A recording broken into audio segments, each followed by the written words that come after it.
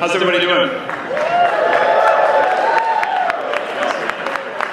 Looks like everyone is taking their seats. So welcome to the 2012 Silicon Prairie News Awards. Yes.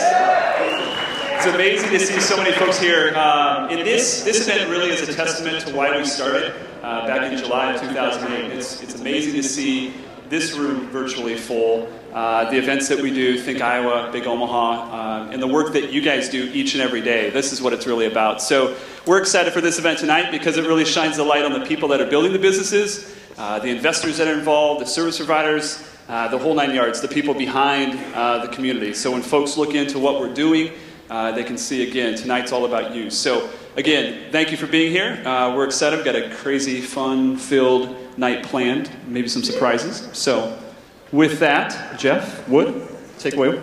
Absolutely, and thanks. For those that don't know, this is Jeff Slobotsky. I think most people know you, Jeff, but in case anybody's watching on live stream or here tonight that doesn't know, Jeff here, one of the founders. I'm Jeff Wood. I work in Des Moines on the business side of the company quite a bit, and with that business side, we talk to sponsors, and it's sponsors that make these things possible, so I want to thank them right now, especially Bellevue University, who sponsored the opening reception that everybody just enjoyed. Thank you, Bellevue.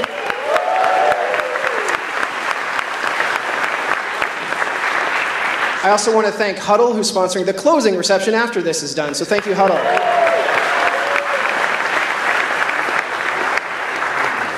And then a great group of other businesses, both here in Omaha and the Silicon Prairie and around the country that helped with this. Light Bank, Centennial Bank, West Corporation, Coley Jessen, the Greater Omaha Chamber of Commerce, Verizon Wireless, and the University of Nebraska. Thank you all.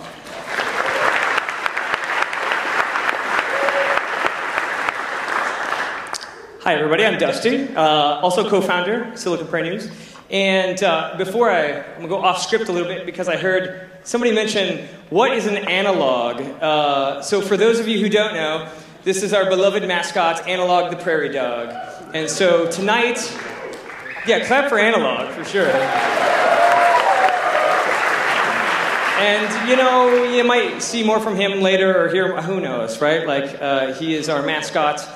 We love him dearly. And in fact, the trophies that we have here are lovingly called analogs, the analogs, right? So, a couple of other items.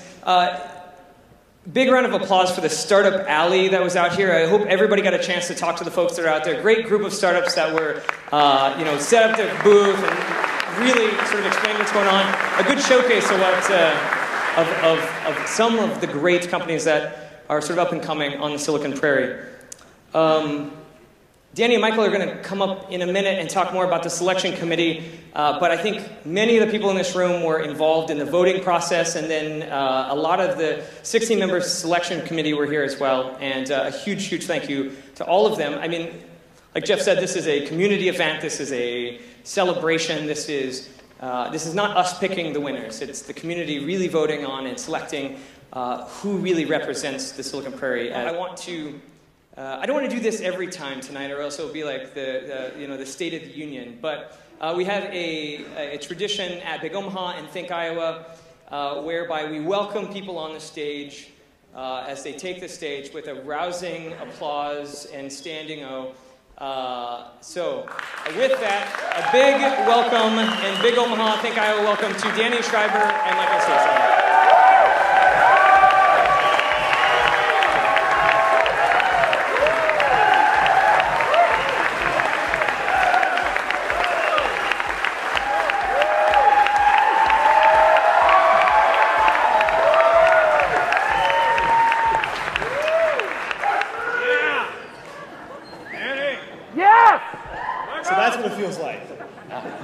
Pretty good. Got a little bit of Big Omaha here. Thanks for the welcome, everyone. As Dusty mentioned, I am Michael Stacy, and I am the editor of Silicon Prairie News. And my name is Danny Schreiber. I'm the managing editor of Silicon Prairie News.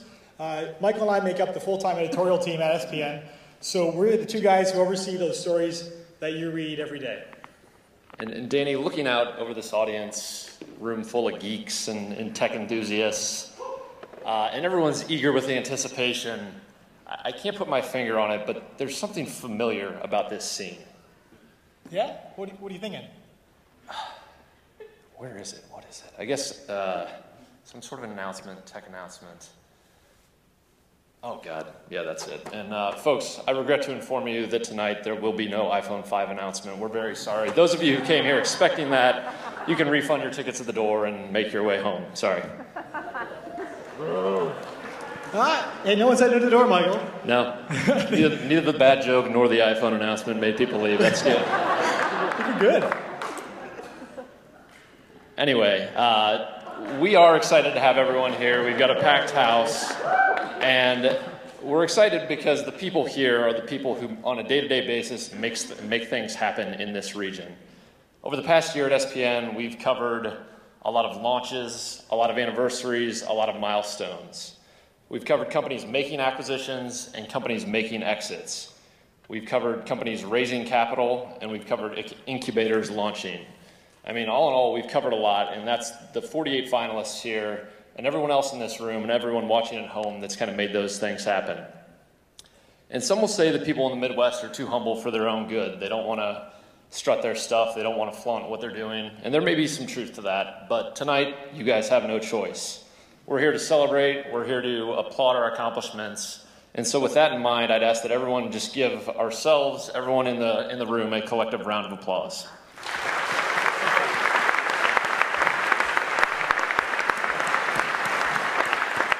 There you go. No modesty tonight. It's a celebration. And really, tonight's event is the culmination of a 2-month process that included a public nomination period, a public vote, input from a 16-member selection committee, which we felt was a group that represented a cross-section of the region's startup ecosystem. They were anybody from C-level executives, community organizers, economic development officials, and educators. But no matter where they were, I think they shared one thing in common. And that was, it was a tough time picking the finalists and ultimately the winner. And for this, I can tell you firsthand, one of our committee members, Steve D., the CTO at Hayneedle, said this: "When I was asked, I thought this would be easy. Just review a few technologists, designers, and companies, and we're done. It wasn't like that at all. I was exposed to dozens of new thinkers and innovative companies. It was very inspiring." Well, Steve, it was equally inspiring for us at SPN as well. And it's been wonderful to see the community's response to these awards. Now, we'd like to introduce that selection committee we've been talking about. If you are present in the room, briefly stand and recognize so we can say hello. But let's hold the applause because there's 16 of them, and we want to mention where they're from. So let's hold the applause, big applause, until the end. Michael, go ahead. Starting from the upper left. Okay, among our esteemed judges, we have Tom Boozer from the Institute of Entrepreneurship and Innovation at UMKC's Block School. We have Jay Byers from the Greater Des Moines Partnership, Adam Coombs from SALT and 1 Week KC, and the aforementioned Steve D. from Hayneedle. Also have Judy Isles from the Iowa State Papa John Center for Entrepreneurship, Joan Gable from the Trulowski College of Business at the University of Missouri, Dr. David Keck from the Rake School of Computer Science and Management at the University of Nebraska-Lincoln, and Andrew Kripalani from Insighten. Can't see if anybody's standing, but you can see these guys out here. So see at least a couple. Also, and Maria, I know you're here. I talked to you briefly. Maria Myers from US SourceLink and KC SourceLink. Chuck Norris of Nelnet. John Robinson, who's rocking his startup Suave pretty hard tonight from the Ewing Marion Kaufman Foundation. And Lynn Hicks from the Des Moines Register. John actually tied my bow tie. Thank you, John. Then we also have Shane Reeser of Cohort, Dusty Reynolds of the Greater Omaha Chamber of Commerce, our very own Jeff Slobotsky, and Brian Walder from the state of Iowa. Give these round of applause, here they are.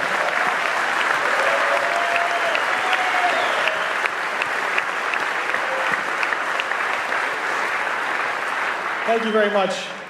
No more emails from me, no more pestering, but we really appreciate the amount of time you've put in. Spreadsheets and blog posts that we've sent their way. This team spent quite a bit of time to find out who would be the best to award these awards to.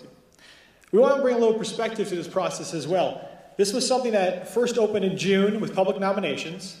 Then in July, we asked the judges to sift through more than 350 nominations, narrowing each category down to only 4 finalists. In August, the public voted on these finalists. You racked up a total of more than 10,000 votes. And now today, we're here to name the winners of the 12 categories. Yes, exactly. And we'll get to those winners in 1 minute, but just a few more thoughts. When we announced the finalists, we reached out to them and asked to give us a word about their fellow contributors. And we got a lot of positive responses, and we'd like to share a few of those to just provide a little bit of perspective, those 48 finalists kind of sounding off on one another, if you will. Some of these nominees are old friends, and others might be meeting for the first time. But all, it seems, are aware of the work that's being done by their fellow nominees. You know, whether it's in meetups, you talk about it at conferences, or just over the phone or email. And they share an appreciation for that. We reached out to Nick Bowden, the CEO of MindMixer. I don't believe Nick is here tonight, but he calls the other Startup of the Year nominees amazing, and he said, quote, "The other Startup of the Year companies are literally changing industries, altering the way people do business, and in many cases, making the world a better place." So some powerful stuff going on. I reached out to Kirk Hazenthal of RareWire. He's the CEO and co-founder.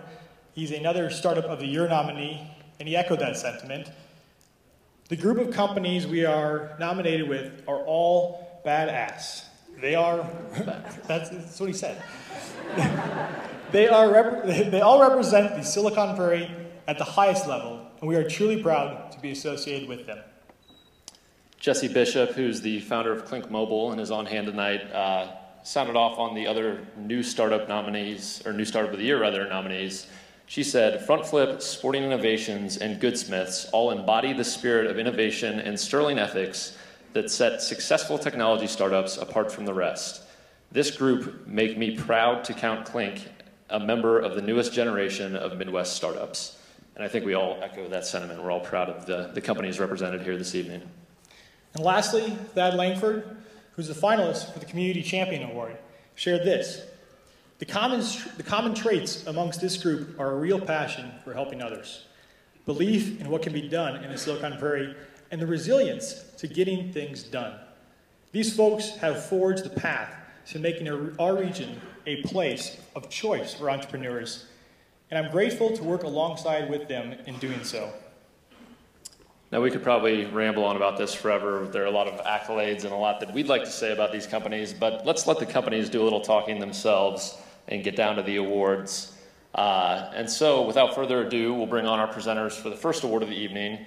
We have Tom Chapman of Nebraska Global and Jamie Thomason of Divi HQ to present. Let's give them a warm Silicon Prairie welcome.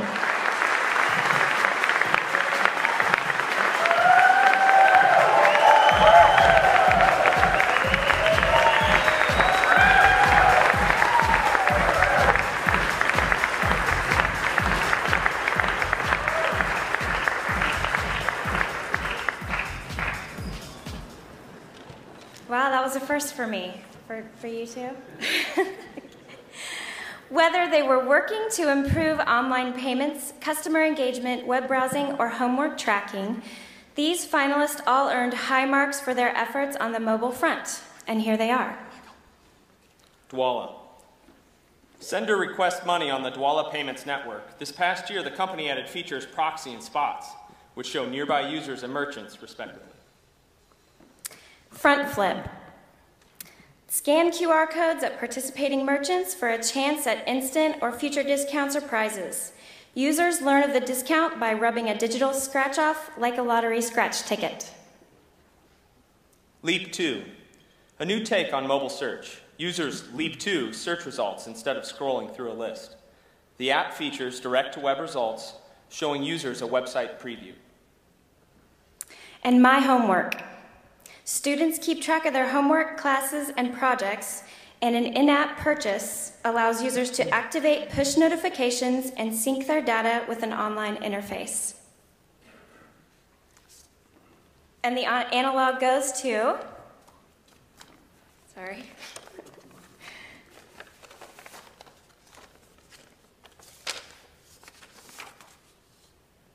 Front Flip.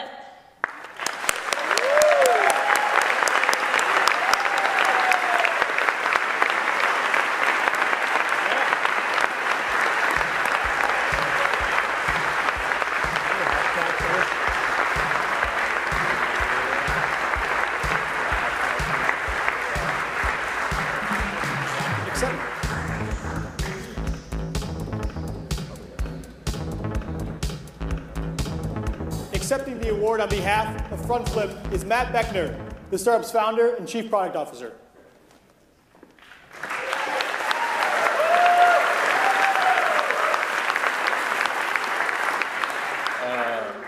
First of all, this is awesome. I would also like this one too.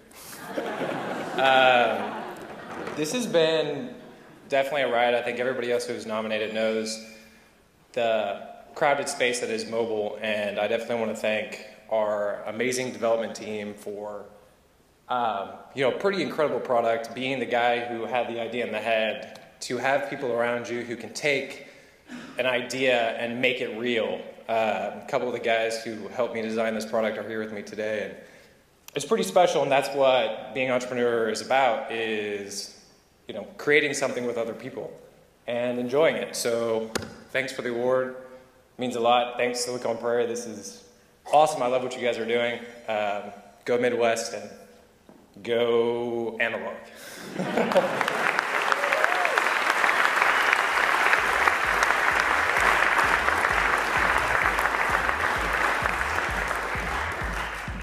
Now to present the award for Startup Technologist of the Year is Scott McCormick of Social Money and Tej Dewan of Startup City Des Moines.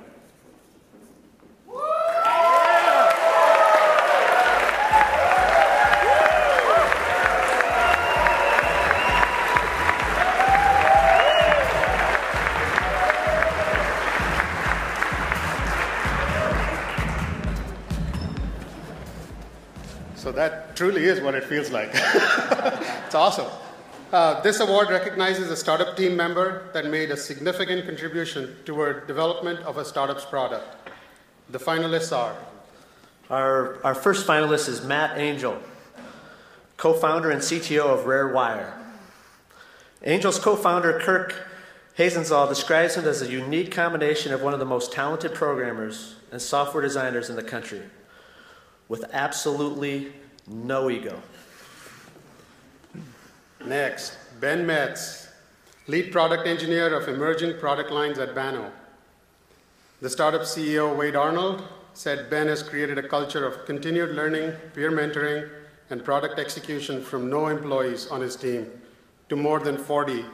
I've worked alongside a whole bunch of them in just under 24 months. Our next finalist is Rodrigo Neri, co-founder and developer of Instant, the maker of My Homework app. In May, Instant co-founder Keith Enzeroth said Rigo left his lead web developer position at Cerner to work full-time on education-related products for his startup, Instant, where he's already launched a new website for teachers called teachers.io. Next up, Brandon Weber, software engineer at Dwolla. The startup CEO, Ben Mill, describes Weber as having an amazing passion and care for technology that's been evident since he joined Dwolla's engineering team when it was 3 people.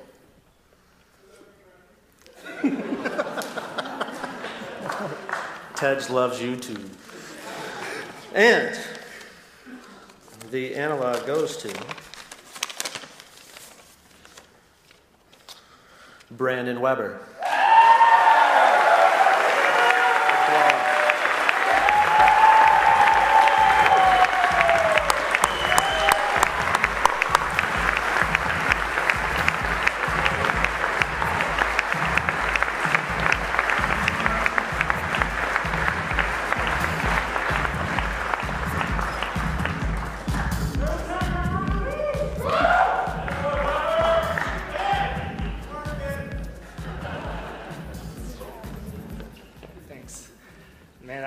To say. I was actually shocked to even get nominated because there's just such an amazing amount of talent in this community. So I was just kind of like looking, I'm like, man, like I know guys like Levi Rosso at like Goodsmiths who's just, the stuff that they're creating and the team that he's working with and some of the other developers I have the privilege to work with. I know all the people at like Startup City Des Moines. I see all the stuff on Silicon Prairie News, just like all the announcements and stuff. It just blows my mind that I'd even get nominated, much less win this. So I mean, huge applause to you guys. So I'm really stoked to be up here. Definitely want to thank my team, like Ben Milne, who even gave me the chance to even come work for Dwolla. Was huge opportunity for me, and I just came in and was like, hey, I just want to prove that I can even, go hang out with him, you know? But I need to thank my wife most of all. She's my, you know, she's my rock. She's my foundation. She keeps me sane, keeps me level, lets me know when I'm going a little too far crazy, you know, with work and stuff. And so, yeah, I guess just thanks again. So that's it.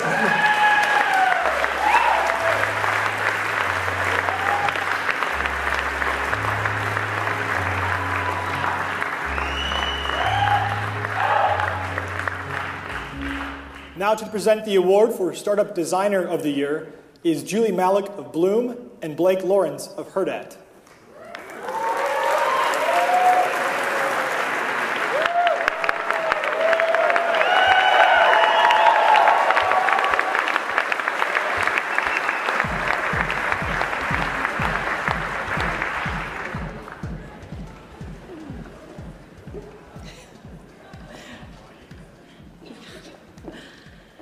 This award recognizes a startup team member that made a mark on a startup's product by providing an amazing user experience or beautiful design.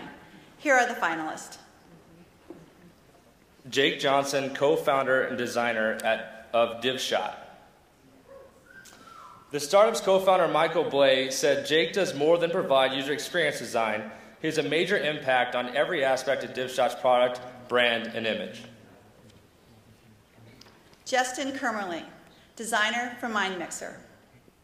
The startup CEO, Nick Bowden, said Justin's understanding and interest in making a world a better place manifests itself in MindMixer's design philosophy, and that he has a knack for taking the complex and making it simple and easy to use. Rachel McClung, design lead at Goodsmiths. The startup CEO, James Elison, said Rachel's ability to see the big picture is what places her at the top, and that she's constantly thinking about what a small change in design will do to the overall experience of a Goodsmiths shop owner. Kyle Murphy, VP of User Experience at Huddle. The startup CEO, David Graff, said Kyle's ability to listen to coaches that Huddle uses, understand their real problems, and translate what he learned into well-designed solutions has been key to the startup's growth over the past few years.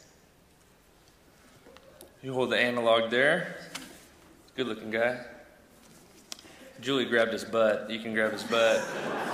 Nice and firm butt for analog there. Nice work. Sorry, Julie. I'm just saying. I didn't know that was his butt. You guys can't see that. Oh. Startup Designer of the Year. The analog goes to Jake Johnson, co-founder designer of DivShot.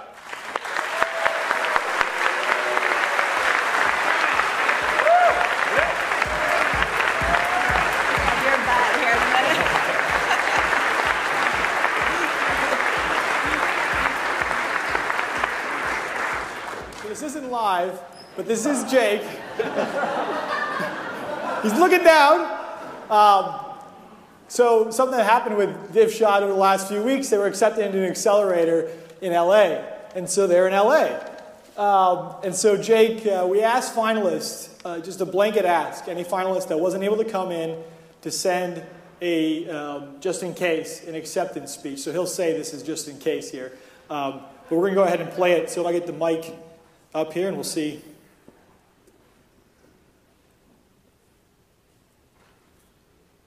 Hi, this is Jake with DivShot. I just want to say I'm sorry I couldn't make it to the awards ceremony. Michael and I recently moved out to Santa Monica and joined Launchpad LA. If in the event I do win Startup Designer of the Year, I'd like to thank Kansas City Startup Weekend for all their support and help. DivShot probably wouldn't have happened without their involvement, and I wouldn't be sitting here hypothetically accepting an award. We already missed Kansas City and can't wait to get all of you into the beta. Thank you for this honor. It really means a lot, and I'm proud to say I'm a Silicon Prairie designer. I don't have much time, so I better get back to working on DivShot. Thank you.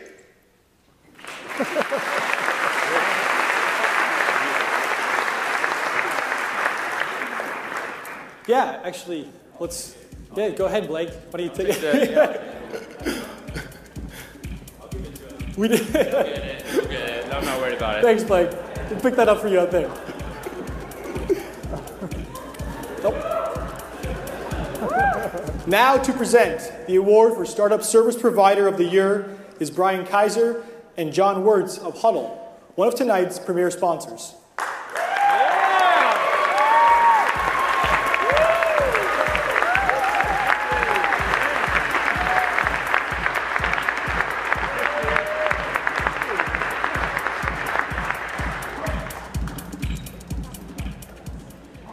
All right.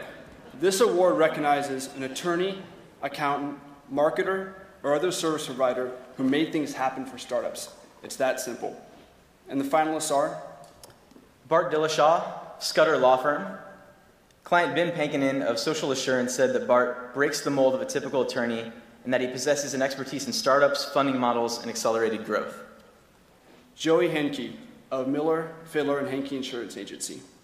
Client Dan Shipton of BitMethod said that having a partner to help them navigate the insurance industry has allowed them to focus on their business. Greg Cradafil of Pulsinelli, Sugarheart PC. Client Nathan Jones of AgLocal said Greg was instrumental for his startup by providing early counsel and model fit for his cash-strapped pre-revenue startup that allowed them to get going quickly.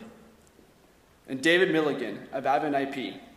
Client Colin Knievi of Greenbean said David truly gets it when it comes to running a startup, from the way he goes out of his way to help you, to the system he's implemented, to billing for his clients.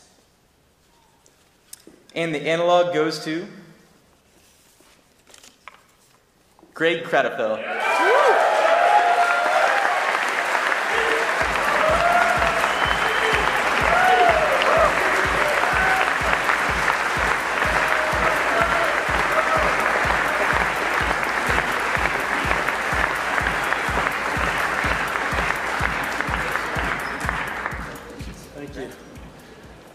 Thank you.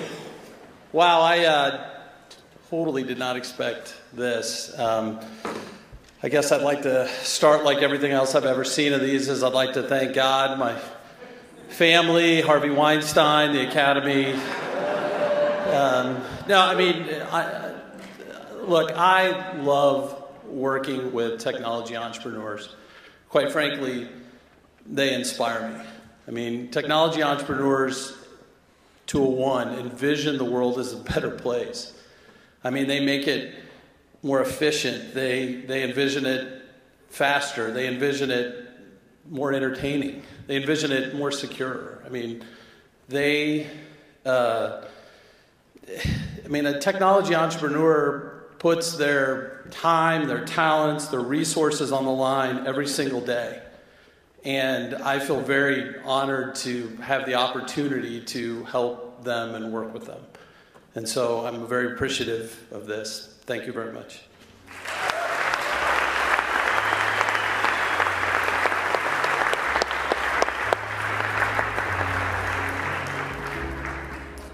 Now to present the award for Investor of the Year is Meg Fitz of the Greater Des Moines Partnership and Jonathan Robinson of the Ewing Marion Kaufman Foundation.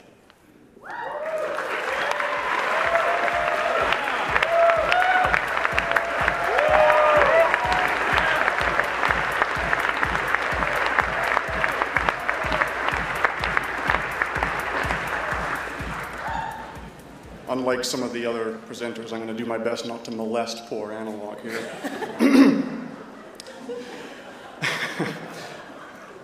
These investors, according to the CEOs of their portfolio companies, do more than just boost bank accounts. They provide the total package. Here are the finalists. Dundee Venture Capital, a venture capital firm investing in internet services and e-commerce business. Nick Bowden of Dundee portfolio company MindMixer has said that Mark Haysbrook has provided connectedness to both coasts, invaluable guidance, and served as a sounding board as someone who has created a successful company.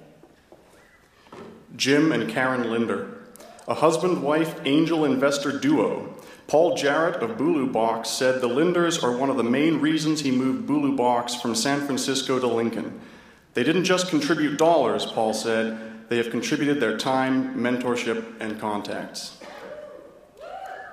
Nebraska Global, a software venture fund that invests in Nebraska-based startups. Christopher Kingsley of the fund's portfolio company 42 has said that Nebraska Global is all about their people showing up for their companies. We have seen how Steve Keene, Patrick Smith, and Nebraska Global investor Stephen George will really go out of their way to help you solve problems and connect people. Open Air Equity Partners, a venture capital and private equity firm focused on the wireless communications and mobile internet sectors.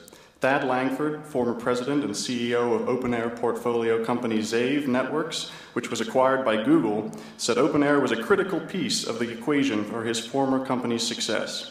They were believers in the business and thus willing to go well above and beyond the traditional VC role, Thad said. And the analog goes to Dundee Venture Capital.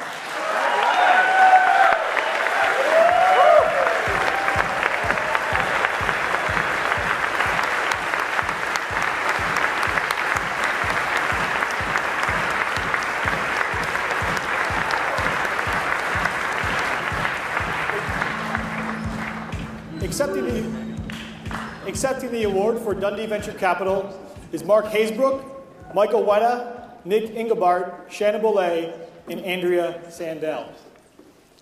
So this is the first team acceptance here because I don't do half as much as the people behind me. And so I guess I wanted them to be recognized as well because this is really a first crack team that we have, and I'm really proud of them. So thank you very much for that. As the oldest guy in this room, I was trying to think, should I use words like stoked, and it didn't come off very well. But, you know, to be in the same company with, with the lenders, Nebraska Global, Open Air, I think the fact that my 8 kids hit the vote button repeatedly might have tipped the scales here, because when it comes down to it, we're all doing great things. We all have the same mission, and the fact that we get to work with really great entrepreneurs is part of the fun. And as I enter the last lap of my career, I thank the entrepreneurs out here that I get to be exposed to every day, and the energy and enthusiasm that you bring to me really is something that I will cherish and appreciate, and thank you for this recognition because it really means a lot to me and my team. Thank you.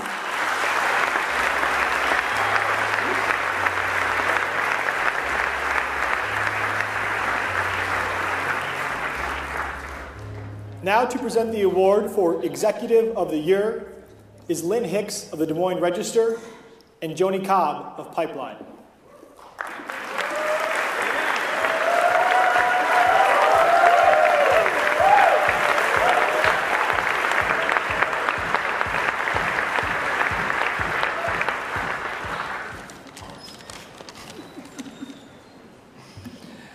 This group of finalists is 4 CEOs who pushed their startups to new heights over the last year, helping their companies achieve milestones that included funding, acquisitions, and user growth. The finalists are Chris Caldwell, co-founder and CEO of LockPath. Chris led LockPath to quadruple revenues, make key hires, and release a second version of its flagship product, LockPath. LockPath co-founder Chris Goodwin said that because of his co-founder's attitude, perseverance, and leadership, LockPath always finds a way around, over, or through any obstacle in its path. David Graff, co-founder and CEO of Huddle. David led Huddle to acquire its top 2 competitors in the high school football market and saw his company expand its roster to include NHL and NBA teams. Huddle co-founder John Wirtz said David keeps their startup hungry to impact more coaches and athletes than any software company ever has, keeping employees laser-focused on a common vision: help coaches win. Nathan Jones, founder and CEO of Ag Local. Nathan led his startup to participation in a San Francisco incubator, and in June, he closed the startup's $1 million seed round. Ag Local co-founder Jacob McDaniel shared a quote of Nathan's: "Fear is a wonderful emotion to feed work and innovation. Jacob said, "I have never seen someone so scared and at his best at the same time as Nathan." Ben Milne is the founder and CEO of Dwolla. Ben led Dwolla to releasing 3 features and products, surpassing 100,000 users, and in February, closing the startup's $5 million Series B round. Dwolla COO Charisse Flynn said Ben's mind fires and executes at such efficiency, depth, and creativity that it challenges everyone around him to question their own limits, a characteristic that's embedded itself into Dwolla's culture, team, and product. And the analog goes to...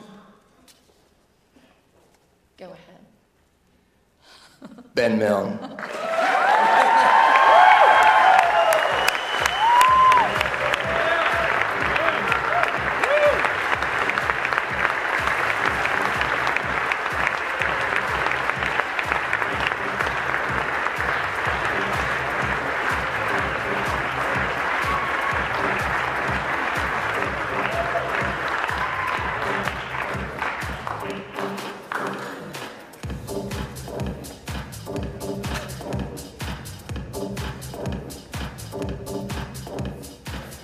Ben was sitting right in the middle.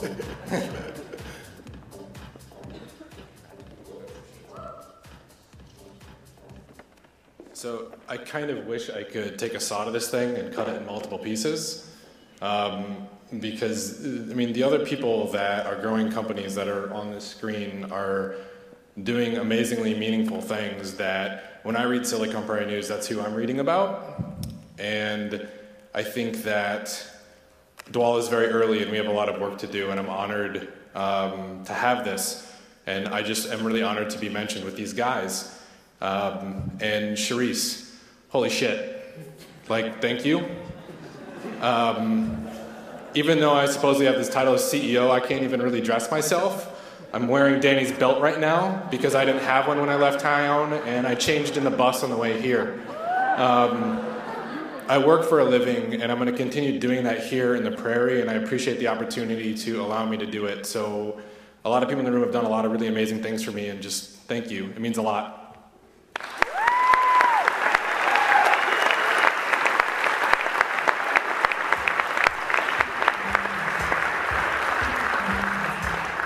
Folks, that's half of our awards, 6 down, 6 to go.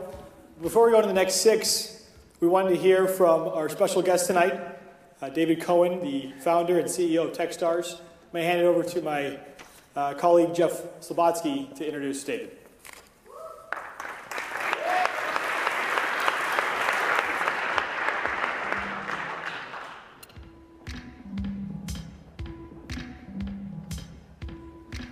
Hello, we're excited to welcome David Cohen from Boulder to Omaha. Read David's bio, give a little background. For those of you who are not familiar, David Cohen is the founder and CEO of TechStars, which is a Boulder-based, mentorship-driven seed stage investment program for internet startups. Previously, David was the founder of several software and web technology companies, both Pinpoint as well as Earfeeder, which were later acquired. David is an active startup advocate, advisor, board member, and technology advisor who regularly comments on his blog, which if you haven't seen it, I encourage you to check it out, davidgcohen.com. He also runs the Colorado chapter of the Open Angel Forum and is the New York Times bestseller author with Brad Feld of Do More Faster. But really I want to say it's the work that David's accomplished over the last handful of years, along with Brad and that community in Boulder, that really resonates with myself and the entire team at Silicon Prairie News, continues to push us forward in terms of what we're trying to do here in the region. So raising visibility with not only our startups here locally, but nationally. So with that, let's give a big Silicon Prairie News welcome to David Cohen.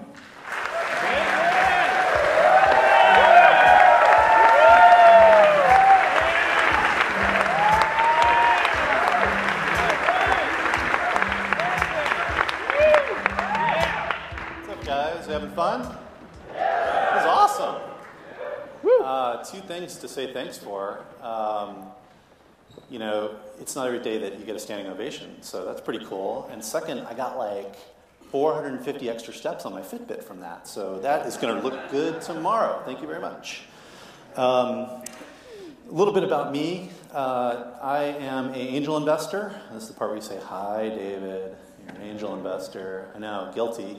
I have about 240 startups I'm an investor in. So Dave McClure, look out with that 500 thing. You have to raise the bar.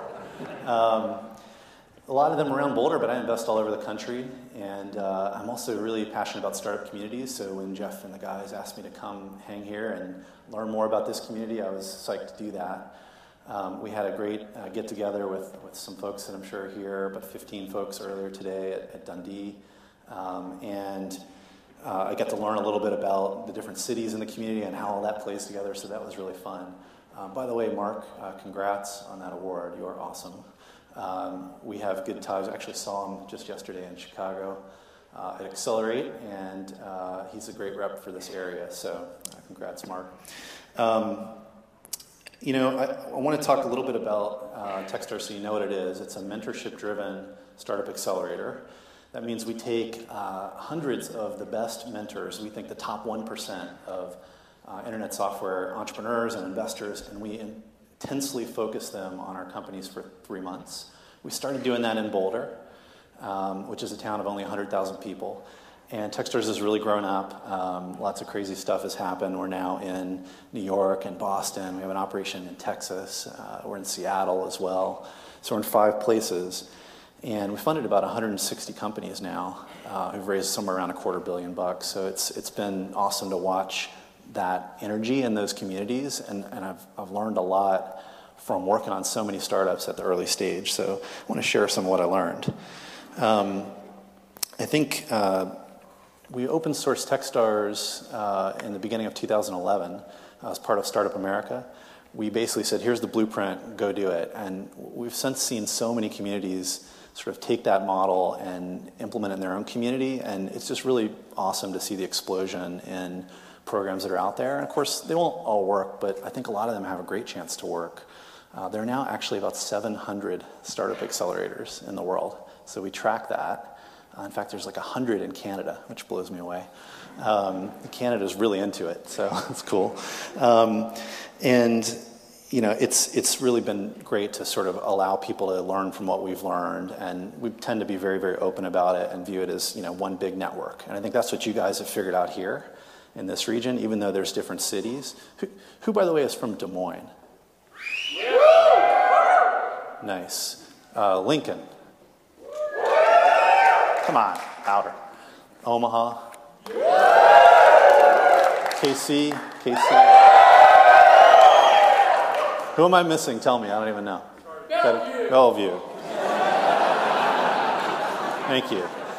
Hey, you know what I just noticed is you guys are kind of sitting together, but not totally. So that's cool. So you do have this nice mixture in the community, and sort of we had a lot of conversations today about how that worked, and you know how much cooperation there was versus competition. So it's awesome to see people working together to really try to rise, you know, everyone in the region. So I definitely feel that here.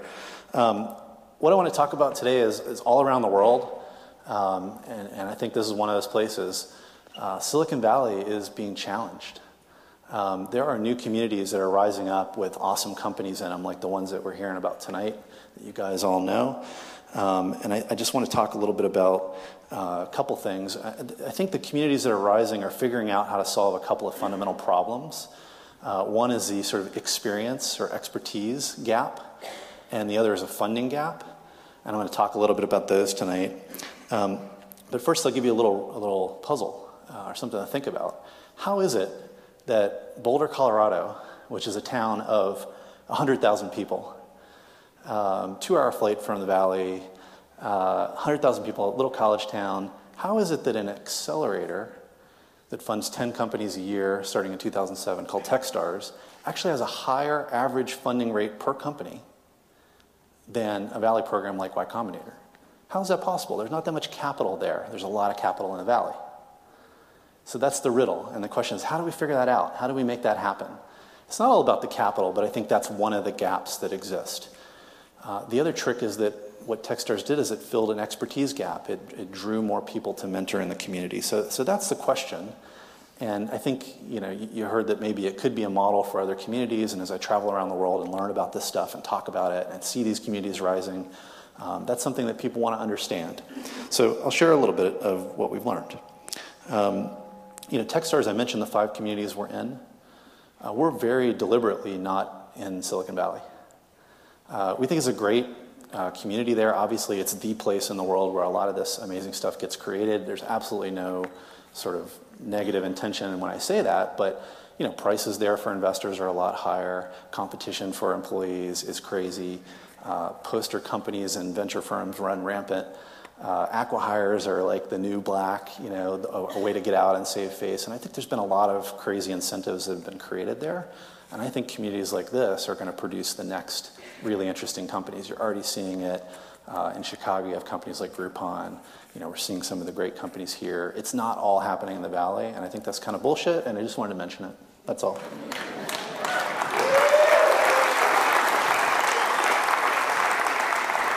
So all that'll come back on the Valley again, like we've seen before.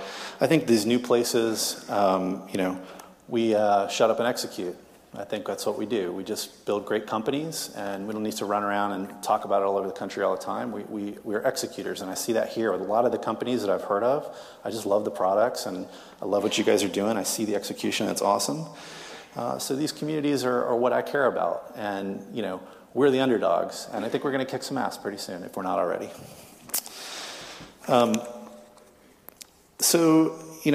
The fact is getting pretty obvious, I think. There are going to be 10, 15, 20, maybe more startup communities in the world that matter and that really emerge to do great things.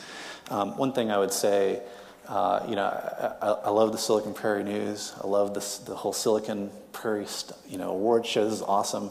But, it's 2012, like, with Silicon, like, who cares? There's, like, Silicon Beach and Silicon Flatirons and Boulder and Silicon Hill and Silicon whatever. I think, the key is, like, we're not trying to be Silicon Valley and Boulder, and I don't think you guys should be either. I think you have something very special here that's unique, that has its own special merits, and I think you need to focus on that. So I think, you guys have something awesome, and it should be your own identity. I don't think everybody in the country should be trying to say, we're going to be the next Silicon Valley. Be the next Omaha and surprise some people, right? That's what I think you should do. So how do you do it? I want to share a little bit about what we've learned. So back to those 2 areas, the expertise gap and the capital gap. I think with the expertise gap, you see communities that have those natural disadvantages where they don't necessarily have that many people that have done internet marketing or that many developers. They take really creative paths. TechStars is one example of that. By gathering all of the people that matter in one community that are excellent mentors, you attract more mentors to that group from out of state, from elsewhere in the country. That's one of the things TechStars did, is it started to show the world that there was a way to engage with our community. It was this very broad and deep engagement, not a cocktail party or an award show like this, but something that lasted 3 months. Right? And the mentors could come in from elsewhere, see what was happening in the community. The investors could come in. There was a thing to engage with, and that's a secret that we figured out. So one challenge would be, how do you do that? How do you create these meaningful things that engage across the community that allow people from elsewhere in the country to come and experience the coolness here? This is a good example. I was able to come in, but it's not something that's going to engage across everyone from a longer period of time. So I'm sure you have things like that, but that's a trick we figured out with TechStars. In the capital gap, same thing. I mean, there were angel investors that we just pushed when we started TechStars. They could do it, and we said, you got to do it. That's how you build a community. I've met some people that are doing that here. They're putting their money into these companies, giving back from exits they've had. That's what builds an entrepreneurial community. It's so important. And so if each of you, once you have your exits, commits to invest, say, 5% of that back into startups in the community, you'll get a build here that's really phenomenal. So to those that are doing it, you're helping these companies get off the ground. You're part of the engine that makes it work. So figuring out ways to do those 2 things really matter. You guys haven't stood up enough tonight, so I'm going to make you do it again. I want to talk about leaders of startup communities. They're really important, and I want to make a couple of points about it by forcing you guys to stand up. So if you love it here, wherever here is for you, one of those cities, Bellevue included. Stand up, but only if you love it here.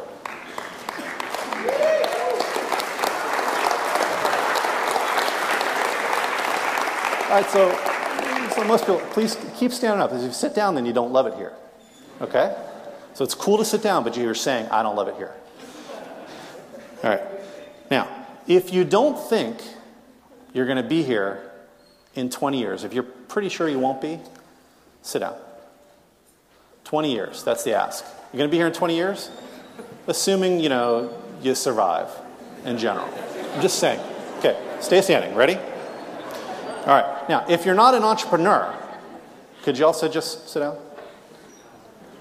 Just sit down. If you're not an active entrepreneur, everybody else stay standing. You see how this works? It's a lot of people. That is awesome. If you don't really want to be a leader of the entrepreneurial community in this area, could you just also sit down? Okay. Everybody look around. The people that are standing are the leaders of this entrepreneurial community.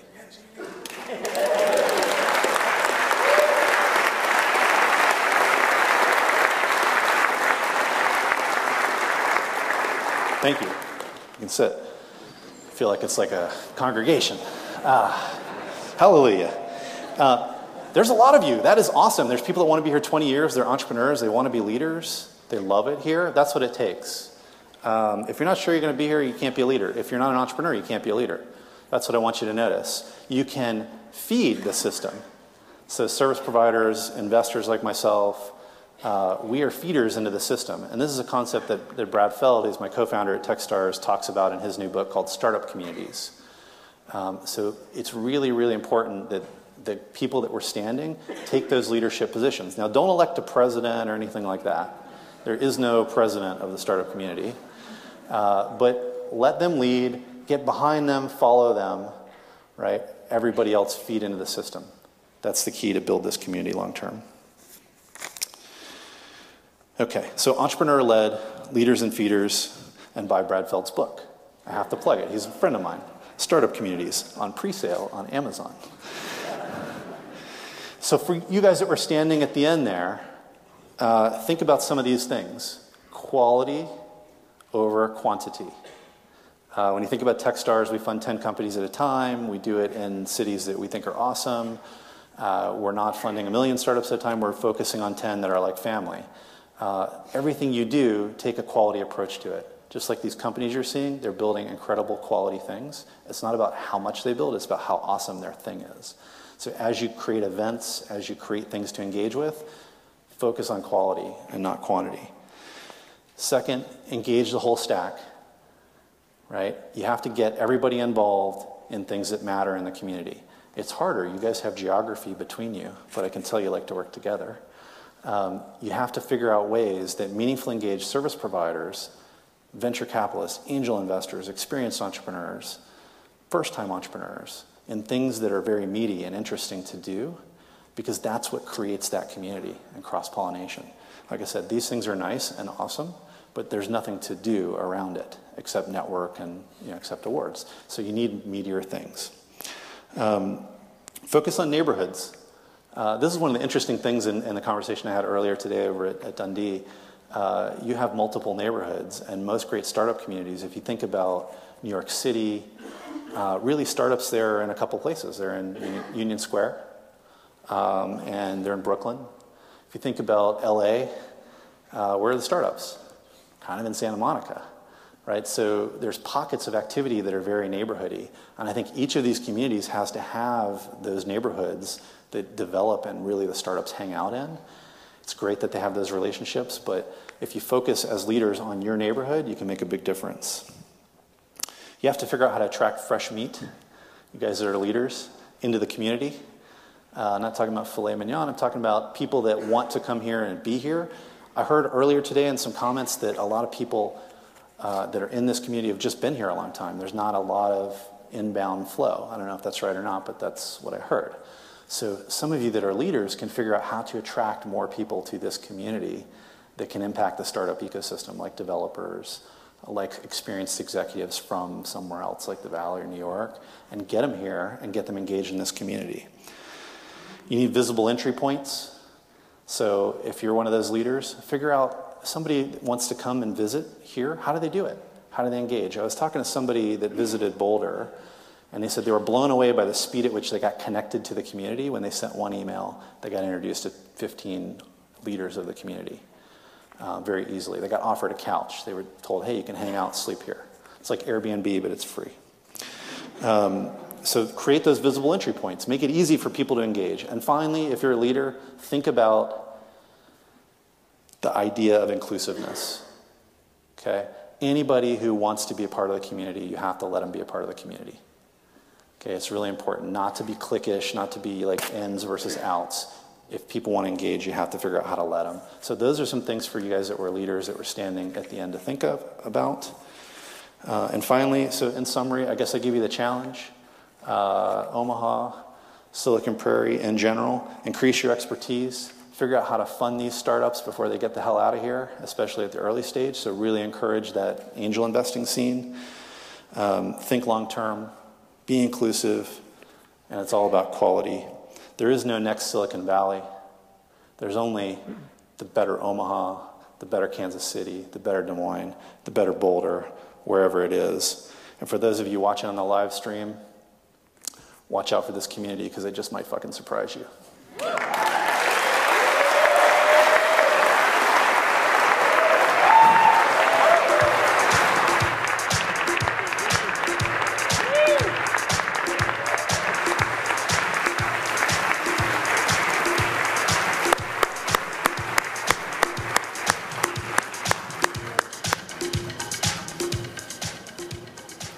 Thank you, David. The winners, all the winners of tonight will receive a copy of David's book, Do More Faster. Can we give another round of David? I think it was a fantastic talk.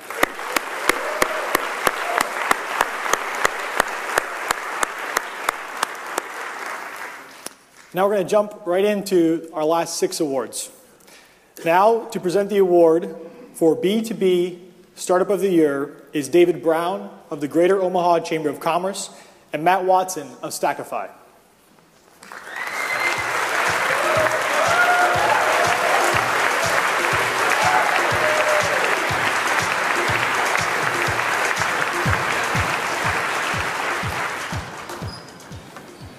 I want to start out by thanking Mark Hazebrook for claiming to be the oldest person in the room. That way I don't have to admit to it, so thank you, Mark, and congratulations. I'm the only one that's going to use cheaters up here, though, so I'm not so sure. These 4 finalists for B2B Startup of the Year have clients that range from city halls to NFL teams. But whether their users were analyzing a new city project or the most recent game film, these startups all took pages out of the right playbook, as each saw notable growth this past year. And here are the finalists. Huddle. The maker of online video analysis and coaching tools, the startup acquired its 2 largest competitors in the high school football market and following its motto, to dominate. It added NHL and NBA teams to its roster and gave new clients new tools, releasing an iPhone and Android app. LockPath, the maker of compliance and risk management software. In September, LockPath released the 2nd version of its flagship product, the Keylight platform. In April, it was one of 10 companies to present at the MIT Sloan CIO Symposium's Innovation Showcase. And over the past year, the company quadrupled revenues, made key hires, and added strategic partners. MindMixer, an online platform for community engagement. The startup topped off its past year when it learned it had been accepted into Code for America's Inaugural Accelerator. Originally launched to serve cities, it added school districts, universities, and politicians, growing its client list to 200 and closing a $1.9 million seed round in the process. And finally, RareWire, the maker of App Creation Studio. The startup made itself known in the mobile app universe in July 2011 as the maker of the Atlantic's iPad app, which went on to win 2 Appy Awards. RareWire has since turned the magic behind its app making over to its clients with the private beta release of its App Creation Studio.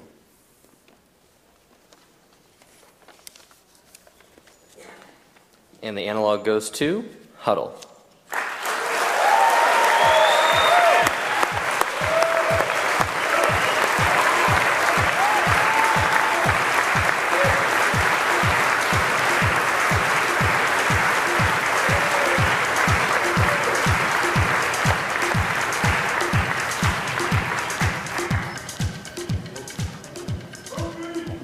accepting the award on behalf of Huddle is Kyle Murphy, Matt Mueller, and... Murph, who's hiding out there somewhere. Oh, he's right here. He's sneaking. There he is. Hey, well, we just want to thank everyone. I think it's awesome to win a company award, and I think we have to start this off by thanking everyone on the Huddle team. There's a handful of people here, and there's about 25 people back in the office still supporting coaches. This is our busiest weekend of the year, so hat tip to everyone who's helping us dominate this weekend back at the office. You know, Huddle's, we've grown a lot. I want to thank Silicon Prairie for tweeting about us and writing about us when it was just Sarah and I tweeting all the time. We were nobodies.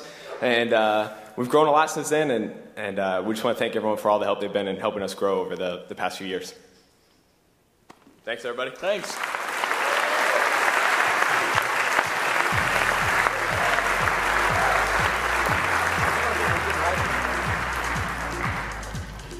Now to present the award for Consumer Startup of the Year is Maria Claire Marcuson of Simply Retail and Skip Quint of Bellevue University, one of tonight's premier sponsors.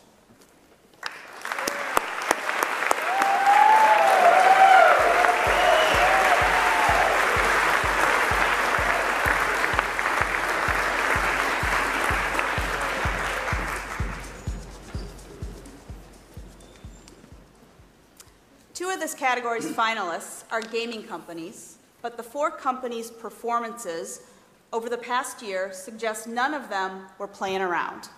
Here are the finalists. Bloom. The social beauty network launched nationally in August, and less than 6 months later, it was on the verge of surpassing the 100,000 member mark.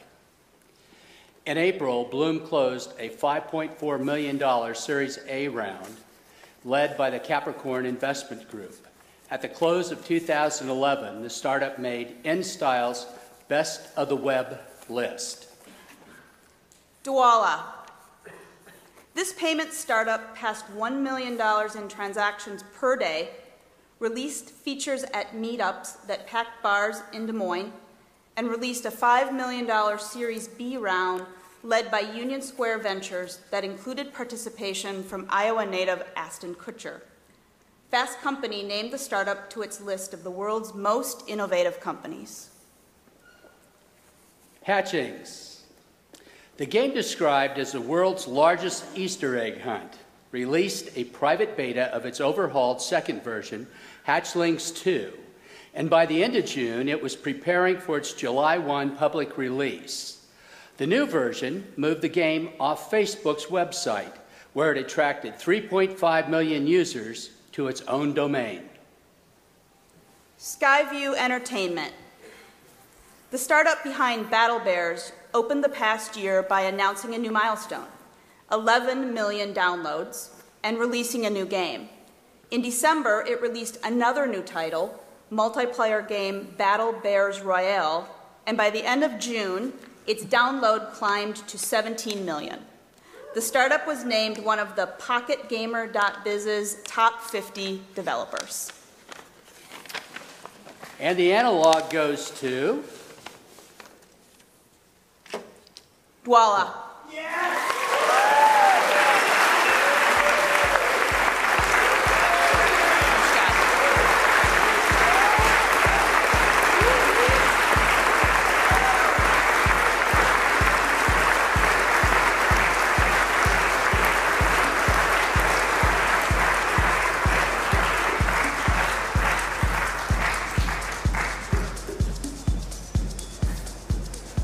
Accepting the award on behalf of Dwolla is Dwolla.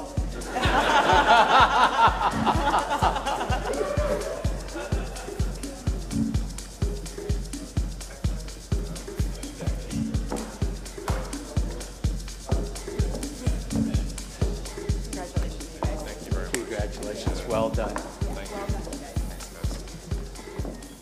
Does anyone else want to? James? I'll hold it while you talk. I feel like I could have handled that, buddy. I'll hold it while you talk. Oh. Well, look, thank you guys. I mean, Des Moines gave us our first user base. Des Moines gave us our first investors, which helped us figure out how to do what we do legally. Silicon Prairie News was the first person to ever report on us. that basically gave us credibility, that got us our first meetings. The people in the room are the people that built what Dwolla is, so thank you.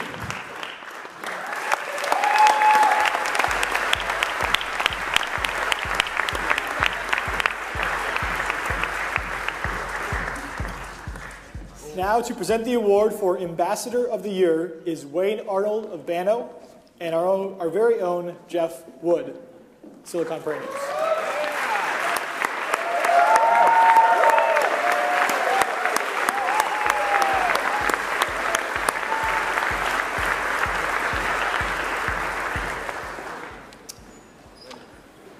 Though these 4 finalists all reside outside the region today, they all have strong ties to Silicon Prairie. They've all lived here, and they all haven't forgotten that as they moved on in their life.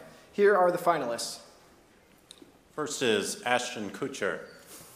Not only getting me 200 emails in one day, but this high-profile actor and investor returned to his home state of Iowa in April to announce his investment in Dwolla. Though for just one day, Kutcher's star power shed a spotlight on the Silicon Prairie. Rahul Gupta. This native Californian spent the last 8 years in Omaha until moving back to his home state in April. Before leaving, however, he co-founded a web development firm whose co-founder still remains here. The company carries the slogan, "A Silicon Prairie company with Silicon Valley roots." In June, he organized a Silicon Prairie meetup for those in San Francisco. Nick Seguin. After serving as the Kauffman Foundation's Manager of Entrepreneurship for 18 months, Nick Seguin returned to Ohio in May to work at the web development firm he co-founded. Since leaving Kansas City and during travels with the Kauffman Foundation, Seguin has stayed connected to the region, boasting its startup community when given the opportunity. And finally, Ben Silberman. This Iowa native became one of the most notable names in tech this past year as the startup he co-founded, Pinterest, exploded. With the rise came awareness of his and his startup's roots. On stage at our Think Iowa event in October, Silberman said Iowa, given its population and size, is disproportionately represented on Pinterest, a fact that has appeared in other stories about the platform. And the analog goes to?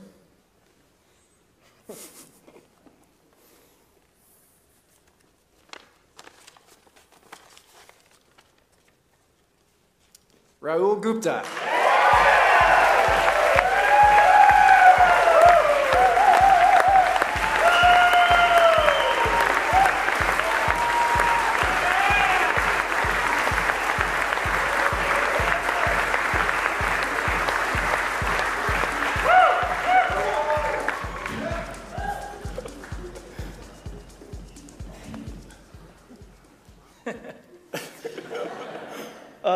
So first of all, thanks to the vision of Silicon Prairie News 3 years ago, Danny, Jeff, and Dusty were starting all this because I wouldn't be holding a golden prairie dog otherwise. In case my family is watching in San Francisco on the live stream, hi Tatiana, hi Sean, love you Sarah. So 3 thank yous. First of all, thanks to Ashton Kutcher for not tweeting about this.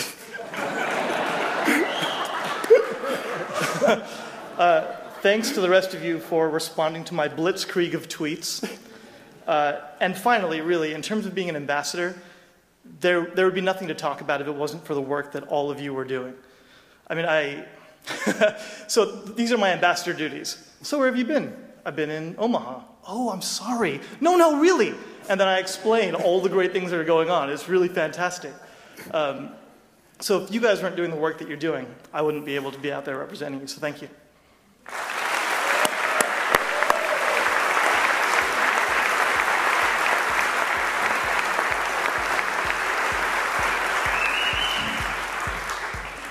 Now to present the award for Community Champion of the Year is our very own Jeff Slobotsky, accompanied by Andy Stoll.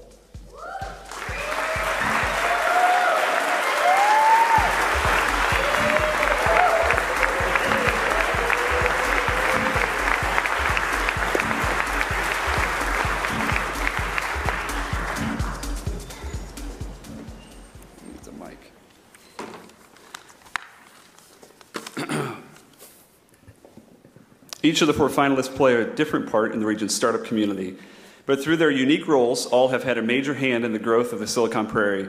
Here are this year's finalists. Joni Cobb, President and CEO of Pipeline. In her role, Cobb works with nearly 60 entrepreneurs. In 2012, she led the expansion of Pipeline into Nebraska, bringing the organization to serve 3 of the 4 Silicon Prairie states, Kansas, Missouri, and Nebraska. Thad Langford, entrepreneur in residence at Open Air Equity Partners, formerly the president and CEO of Zave Networks.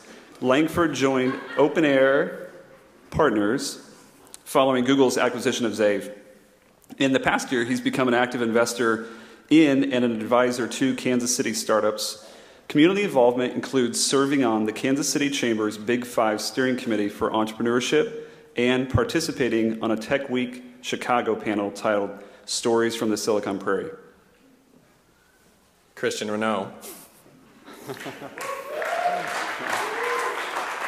Co-founder, principal, and mentor in residence at Startup City Des Moines. Renaud is also the co-founder and CEO of his own startup, Presentio, and serves as an advisor to more than 25 startups. In December, he co-founded Startup Iowa, and in June, he co-founded Plains Angels. Renaud is a Technology Association of Iowa board member and was the keynote speaker at Iowa's Eye to Iowa event and the Nebraska Summit on Entrepreneurship. And lastly, Dusty Reynolds, new father, by the way, Director of Entrepreneurship and Innovation at the Greater Omaha Chamber of Commerce. In his role, he provides connections and resources for local entrepreneurs and collaborates with university officials, funders, entrepreneurs, and others to build an entrepreneurial ecosystem. He also organizes the monthly Cornstalks event and established the quarterly event, Common Ground.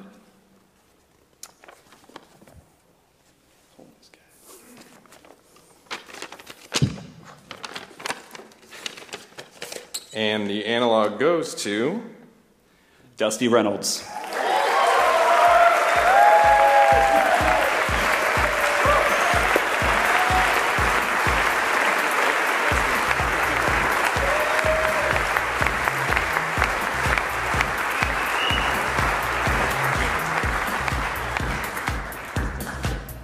This is another one of those cases where something came up, and that was a baby was born. So Dusty Reynolds' wife gave birth to their first child, I think earlier this week. So he gave me a call and asked if he did get the award, Jim Linder will accept. Well, I'm shorter than Dusty, older than Dusty, and he's thinner than I am. But I am fortunate that I know Dusty. I enjoy working with him at the Nebraska Chamber, helping him integrate with the community and work with the University of Nebraska. The region is fortunate to have Dusty as a representative in the role that he's in. The Omaha Chamber, David Brown and his colleagues were wise to engage Dusty to fill this important role of helping grow the entrepreneurial ecosystem here in the region. Dusty did provide me with some remarks that he wanted to share with you, so I will read those. From Dusty Reynolds.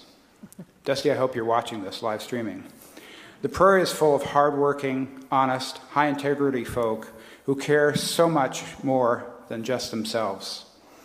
I'm consistently reminded of how awesome we have it here in the Midwest. To know that I get to work with all of you folks is an absolute blessing. Thank you so much for letting me work alongside of you as we continue to build something extra special here. He continues, while the Silicon Prairie Awards are much more legitimate than those offered on The Office, I can now relate to Dwight Schulte when he said, I can no longer say that I'm always the Padawan, never the Jedi. Dusty, congratulations. Good luck with your new family, and congratulations from everyone here at Silicon Prairie.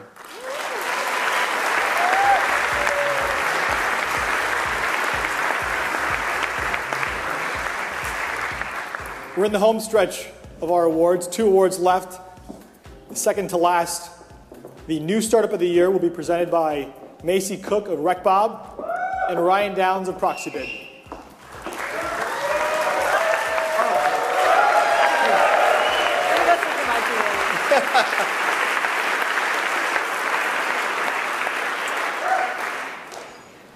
This category recognizes the new kid on the block that quickly made a name for itself and for good reason.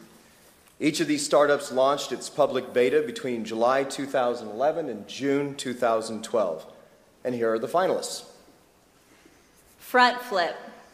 This customer engagement platform launched in Kansas City in November and then nationwide in April, and has since attracted a client list that includes McDonald's, Pizza Hut, Arby's, and Boston Market. With more than 200,000 registered users, Front Flip can be found in more than 700 locations. Goodsmiths. This online marketplace for makers launched in early April, and by the end of June had signed up more than 1,300 stores that listed more than $800,000 in total inventory. June was also marked by a key hire for the startup, as Goodsmiths hired an 18-year Meredith veteran to join its team. Clink Mobile. This mobile-based minutes and money transfer startup launched in January and began marketing its platform to users in Afghanistan in February. 1 month later, the startup's founder was selected to participate in Think Big Partners Silicon Valley Bank Seed Showcase. Sporting Innovations. This sports stadium technology startup, launched in October 2011, is a creator of the Fan 360 application.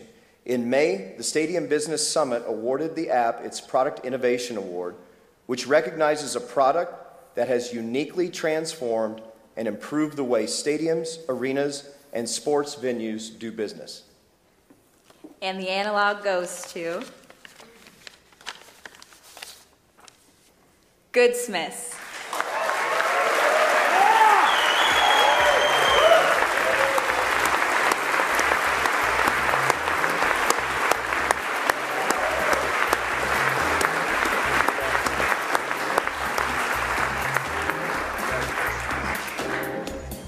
Accepting the analog on behalf of Goodsmiths here is James Eliason, accompanied by his team. Levi's coming last because I told him he was going to do this speech. First of all, thank you, SPN. I mean, it's an incredible honor for us to accept this award. I woke up one morning about 8 months ago when we were doing client work, and I came into work, and at the time it was Brandon, Levi, and myself, and I said, we're done doing this. We are going to focus 100% on Goodsmiths, and ever since we did that, we've gone uphill as far as traffic, sales, the whole 9 yards. And to be quite frankly, this entire team that's come over tonight from Des Moines deserves a lot of credit, so it will take 2 seconds, but please clap for the entire team of Goodsmiths.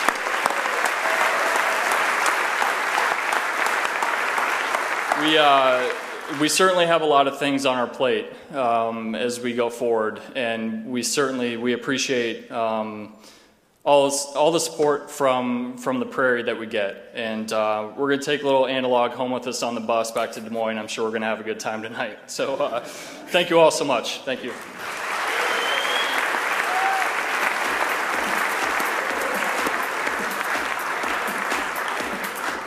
Now for the final category of the night, one that includes nothing but familiar faces, is Startup of the Year, presented by Brittany Massio and Dusty Davidson of Silicon Prairie News.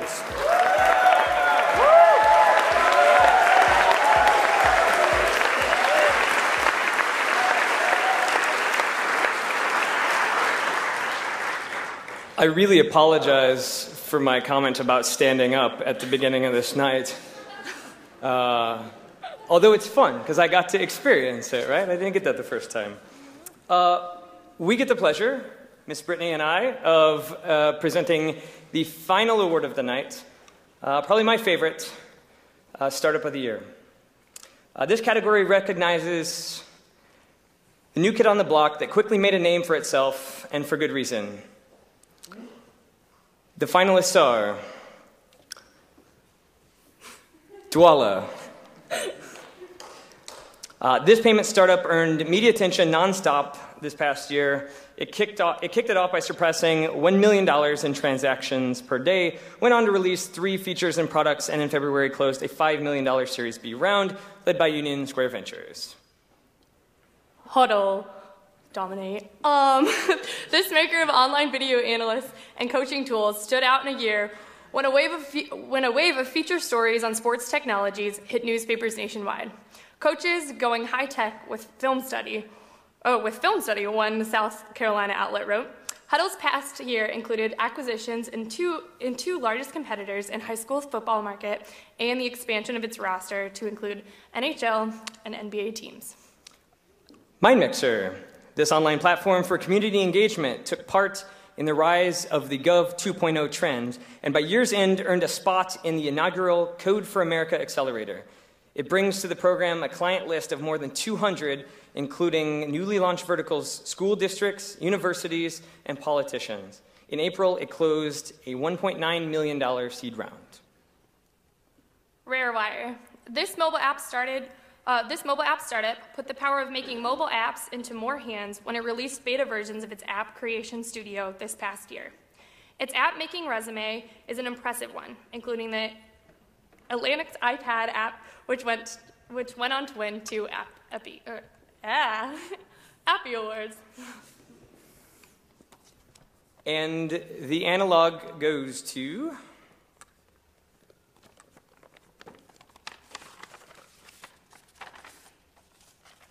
Dwolla, holla.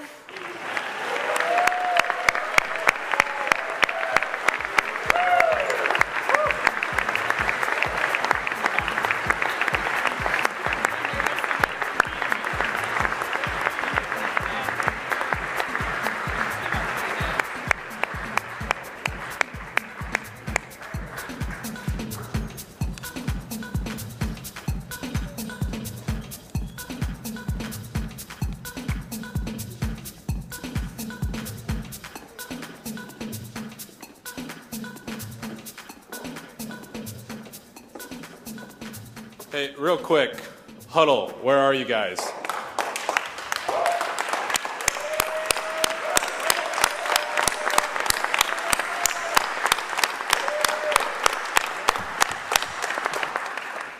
I think that I really appreciate this honor. Again, it's you guys in the room that built our company, and there's people that aren't up here who have contributed just as much as a lot of us on stage.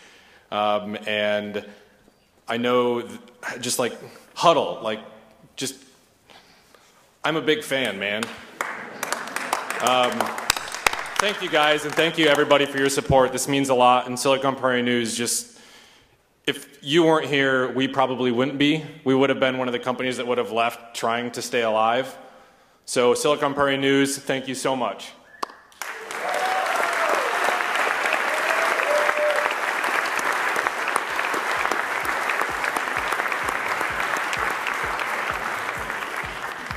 And for clarification, we had the wrong description on that award. It's not the new kid.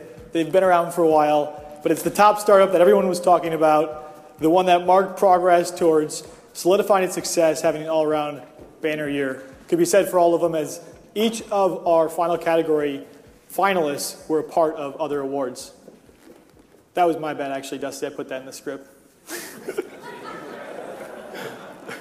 Well, that does it, folks. That concludes the first Silicon Prairie Awards. I think we should give ourselves another round of applause.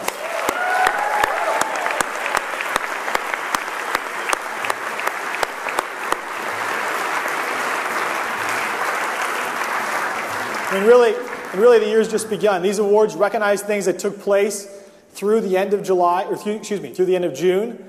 I mean, here we are in August, already 2 months into this, so we've already seen milestones that'll be taking into effect when we get back together. Next year, when we hold the awards, we're going to have it in Des Moines. This is going to be a rotating event.